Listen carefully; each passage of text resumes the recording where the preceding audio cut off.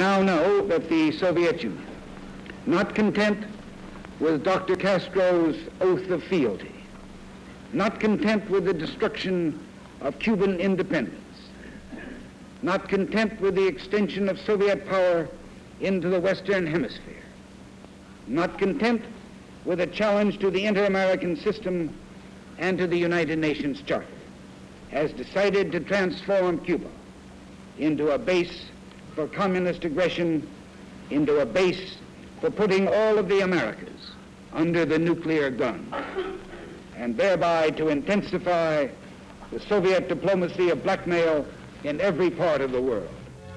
The United States' answer to what Adlai Stevenson termed Soviet blackmail in Cuba was a quarantine of all offensive weapons being shipped from Russia to that island fortress.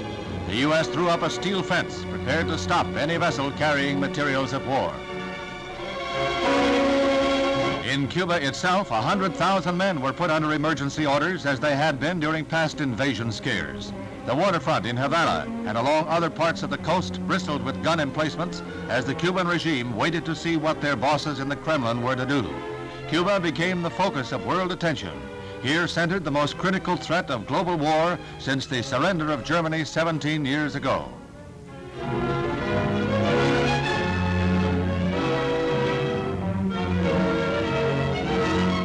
Castro has put every able-bodied man through military training. He has even armed some as young as 12 years of age, and authorities assembled thousands in cities and villages for patriotic rallies. As in the past, these rallies are designed to whip up hate of what Castro calls Yankee imperialistic warmongers. To suggestions that a UN team inspect missile sites, Castro said that they had better come ready for combat. He went on to call President Kennedy a pirate for setting up the quarantine. The United States arrived at the decision for an arms blockade after studying reconnaissance photographs made with high-powered cameras from planes flying several miles from the Cuban coast. These cameras are described as capable of spotting a golf ball on a putting green from 40,000 feet. Literally thousands of pictures can be made on each flight by these planes, and they are studied by photo interpreters who are capable of analyzing details that an untrained eye would miss. Here, for example, is a medium-range ballistic missile base that has been labeled by these specialists. Suddenly, the veil is torn from the Russian secrets.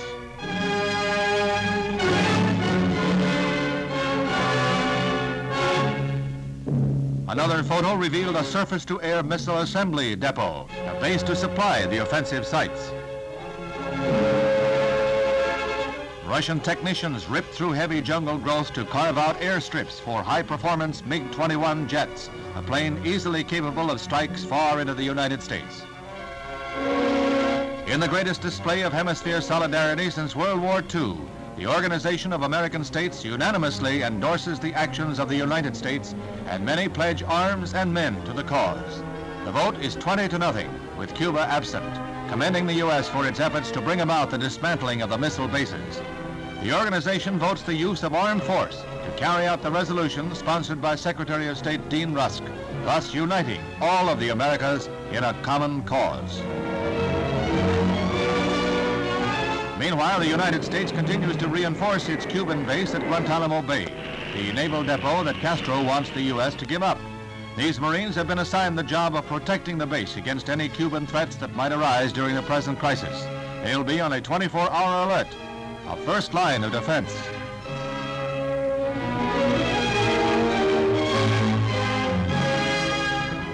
The United States went to the UN Security Council for a resolution calling for a withdrawal of all offensive weapons from Cuba.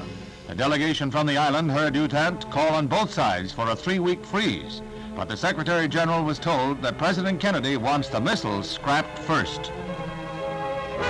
Valerian A. Zorin's boss, Khrushchev, proposed that the U.S. withdraw its vessels and he would stop shipments. President Kennedy's missile scrapping demand was his reply. The U.S. resolution was firm and strongly worded. Mr. President,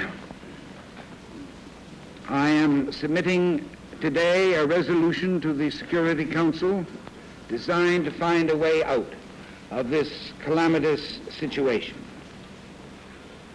This resolution calls, as an interim measure under Article 40 of the Charter, for the immediate dismantling and withdrawal from Cuba of all missile and other offensive weapons.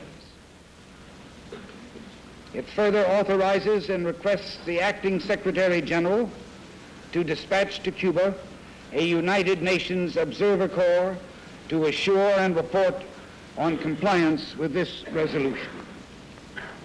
Upon UN certification of compliance, it calls for the termination of the measures of quarantine against military shipments to Cuba.